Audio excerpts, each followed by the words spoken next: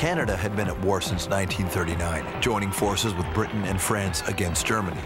At the beginning, the Canadian Army was only 8,000 strong. In a few short months, tens of thousands enlist as the buildup begins.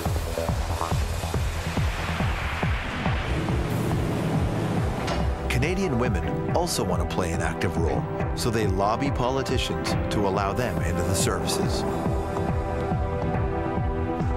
It takes until 1941 for the government to create the women's forces. More than 45,000 will serve, some of them overseas, though they are never sent to the front. On the home front, the big question is, who will work in the war factories? The obvious answer, recruit women. But to get women into factories, they needed just the right role model. So the National Film Board went looking for someone to feature in their publicity campaign, and they found her at the Inglis factory in Toronto.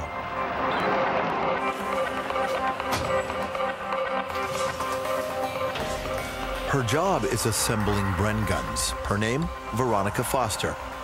Nice, but the NFB wants a more catchy name, and she becomes Ronnie the Bren gun girl. Part of it is to create an acceptance, both in the general public, but also the men who are still working in those factories. So why not have this beautiful model-esque woman stand in for the whole of the women's workforce at the time?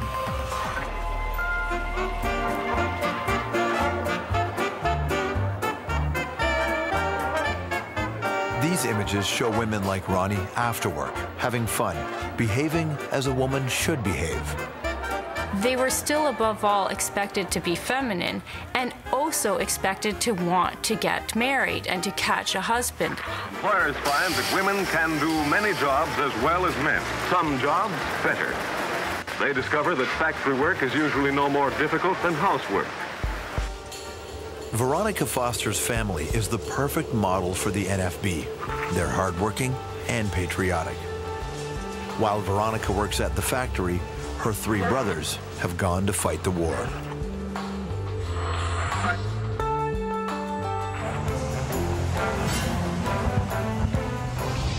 But the star of the show, the poster girl for Canada's entire propaganda campaign, is Ronnie the Bren gun girl.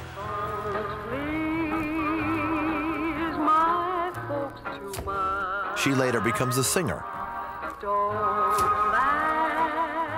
and pursues a career as a model. In the following months, she would have an American cousin. To drum up support for its war effort, the American propaganda machine would create Rosie the Riveter.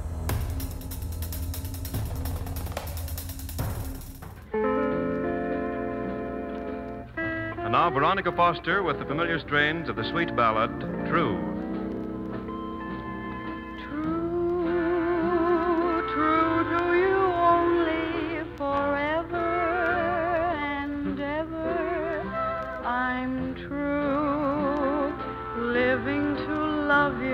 Shall be my endeavor. All I own is yours alone to share, dear. Please handle my heart with care, dear. True, all through the hours, the minutes, the seconds, it's you. Answer the starlight, the moonlight that beckons. Give me all the love I give to you, and you will always find me true.